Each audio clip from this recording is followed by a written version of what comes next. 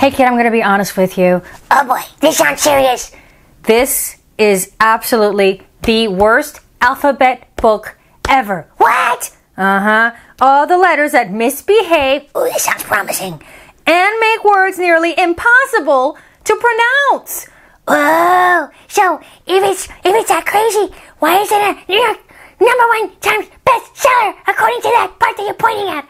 Well, because there are people who like funny books that challenge them and make their heads explode.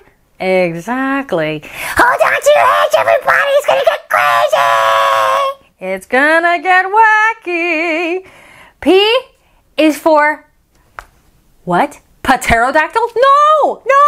It's already started. It's for pterodactyl. That's right. It's as if the P were invisible, but it's actually there. Let's see. Where is this book taking us? Well, through the alphabet. So we have 26 crazy moments ahead of us. I can feel it. And a warning right from the beginning. Did you know that there are some really wacky words that start with a silent letter? Most of the time you can just ignore that pesky first letter and sound out the rest of the word. But, be careful. There are other words in this book that don't follow the rules. Look to the back of the book for help with some of the most mischievous words. Mischievous, eh? Yes, some of you love mischief. A is for aisle. What? A for, is it ale? No. Is it aisle? Yes, as if there was no A. Of course, if there was no A, it would be aisle for island. But instead, it's aisle for pathway. The bread aisle has not been cleaned in aeons. Not aeons, eons. And 9 tiny beasts meet to have a feast. Oh boy, that's right, eons. It's the same. Without the, it's as if the A wasn't there. B is for what? Delium. That's right. B is for delium. Like that. Oof. We doubt anyone knows what delium is, but it's the only word dumb enough to begin with a silent B. Oh boy, oh boy. So, because it's a smart book, and it's not going to leave us hanging, because that would be rude, it actually tells us in the back, in the craziest glossary ever, that delium is a sticky and good-smelling resin made by a specific species of tree that grows in parts of Africa and Asia, and it's even burned as incense in some ceremonies. So how about that? Now we know. Delium. I learn things just like you every day. C is for czar. That's right, czar. Shh. The fascinating czar is secretly part Czech. Czech, Mike Czech. That's right, C and Z could be czar, or C and Z could be Czech. That's right. The rule is, there are no rules. Crazy. D is for Djibouti. Djibouti. The boat race begins when the handsome judge from Djibouti drops his handkerchief from the bridge. That's right. It's Djibouti. Little country in Africa. E is for you. Not like you. More like you. Eileen the you. What? That's my name. What? Oh my gosh, that's so exciting. What? You didn't know your name was in this book? I totally didn't know. It was my first time reading it. Wow, that's so cool. I know, it's very exciting. Eileen the ewe, I don't look like that though, was so euphoric the wolves were eaten, she even gave the eulogy. That's right, E, that sounds like a U. And Eileen, well, my name is one of those names that the E sounds like it's silent. It sounds like it's just from the I, Eileen. The U sounds like a U. It was so euphoric. And then eaten, that does sound like an E. And eulogy, back to the U sound. F is not for photo, phlegm, phooey, or phone. F is only for photo when you speak fluent Spanish at home. That's right. Photo is photo in Espanol, which is with the F, but not in English. Oh no. G is for gnocchi. That's right. You're going to see this on a menu at an Italian restaurant, and you're going to want to say not ganache. And it's gnocchi. The gnome yells, "Waiter! There's a bright white gnat nibbling on my gnocchi." Oh, not a gnat on your gnocchi for the gnome.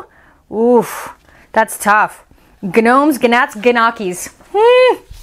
H is for air. That's right. It sounds like air that we breathe, but it's air, not to be pronounced hair, because that's the kind that's actually on your head. So the honest air admits that herbalism isn't his cup of tea. All the H words that you don't hear. Honest, air, herbalism. I is not for I. We asked the pirate if he has 2 eyes, and he said, aye, aye. J is for Highlight. Juanita and Bjorn happily played Highlight before eating fajitas in Juarez. That's right. J, hi, sounds like a ha ha ha sound, ha ha.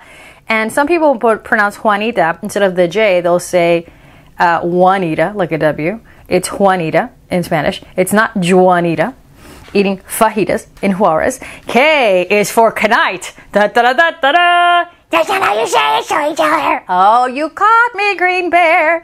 It's not knight. It's a knight, but not knight as in night and day. The kind of knight who has shining armor. The noble knight's knife nicked the knave's knee. Not the poor knave. Oh, what to do, what to do. L is not for L. An elephant named Elle, or it could be Ellie, rode the L train halfway to El Paso and dined on hearts of palm with her folks. That's right, it's L as in E-L. That sounds just like L, and my brain is melting. M is for mnemonic. Mnemonic. Oof. Is your head exploding off of your neck yet? Because mine is starting to. But now Mr. M can't remember why M is for mnemonic. Well, a mnemonic, handy dandy glossary in the back tells us it's a way to make something hard to remember easy. So if you're trying to remember the Great Lakes, it shows us a mnemonic. Holmes, which is really Huron, Ontario, Michigan, Erie, Superior. So to remember the Great Lakes, you remember Holmes, and then you kind of remember from the first letter. And so it's like an easy way to make you remember a bunch of hard things. N is for naught. Not. N is for naughty children who will sing a solemn hymn when autumn comes to an end. N is for naughty and nice, but not. O is for Ouija, like a Ouija board. Or Ouija, I've heard it said, Ouija. O is not Ouija. The French leopard says, oui, we love to play Ouija with wee witch from Oaxaca. Oh boy, all these O words that don't sound like O. Oaxaca. That's a state in Mexico. Ouija. Oui. That is how we say yes in French. Oui. As if it's a W.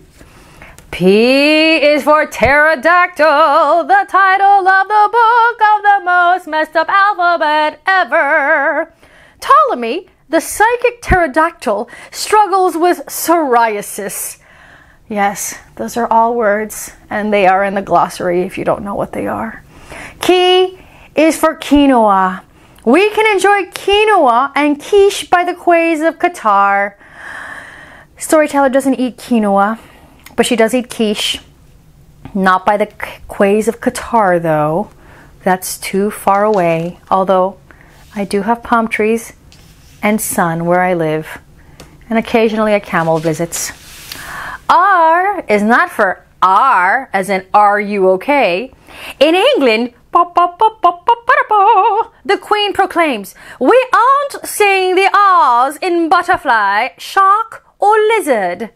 That's right, they don't say. Let me hear that again. Butterfly, shark, or lizard. You're right. I didn't hear an R in there. It's Shark Shack, Baby Shark Shack, Lizard Lounge, the Butterfly House. But nope, not if you're British. You just sort of over your eyes. S is for seas. Oh wait, but it sounds like sea, but it's seas. Cece swam through the debris in the seas to see the imaginary Isle of New Arkansas. Ah yes, the imaginary Isle of New Arkansas, where cellos float and diamond rings await on dunes. T is for tsunami. The charging tsunami washed away all of Tchaikovsky's tchotchkes. Not all of Tchaikovsky's tchotchkes. Tchaikovsky, great pianist, composer. Tchotchkes, all the little relics and things you pick up. Maybe they're from your travels or your toys, your little things that you like to keep, keepsakes, if you will. But TC is tchotchke. TC here, Tchaikovsky. TS, tsunami. U is not for you. You could never have guessed that the wolf was disguised as the U.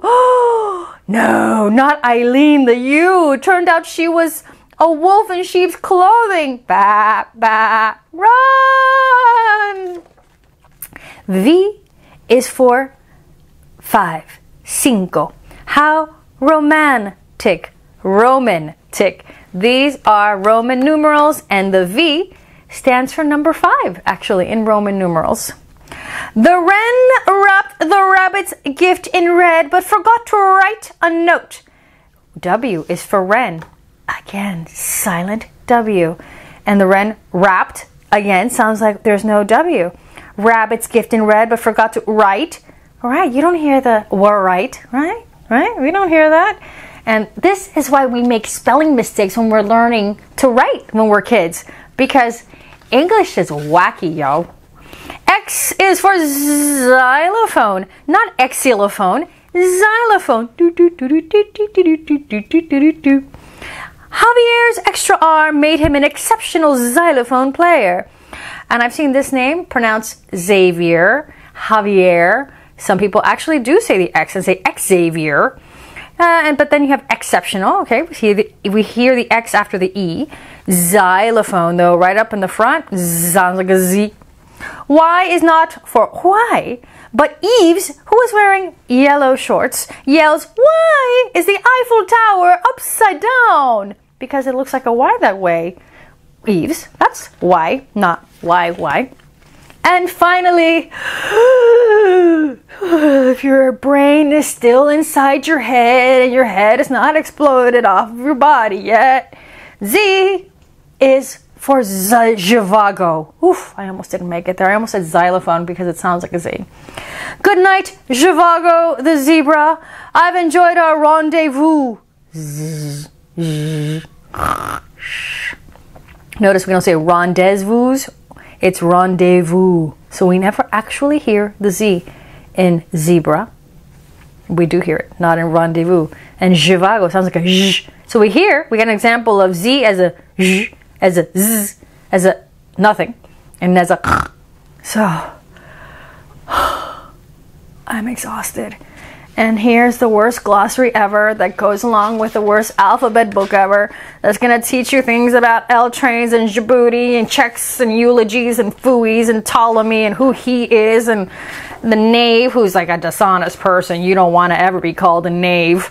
And examples of what tchotchkes are, like souvenirs, and balloons are flying away along with the brain. Oh, and that was P's for Pterodactyl. No, your brain is melting. It's pterodactyl. Okay. Pterodactyl, the worst alphabet book ever. I thought it was the best I've ever seen. It was totally exciting. I didn't know what to expect. And now I think that I understand why we make mistakes. Because the rules are crazy. I know, they're totally crazy. Yeah, I know. It's like, it's not even crazy. It's crazy. Wait, why aren't you pronouncing the C? It's silent. No, it's not. I am letting my words do some mischievous things, breaking the rules. Oh gosh, I think I may have started something. See you next time, kid, on KidTime StoryTime, where we sometimes blow your heads off a little bit, but it's all in the name of higher education.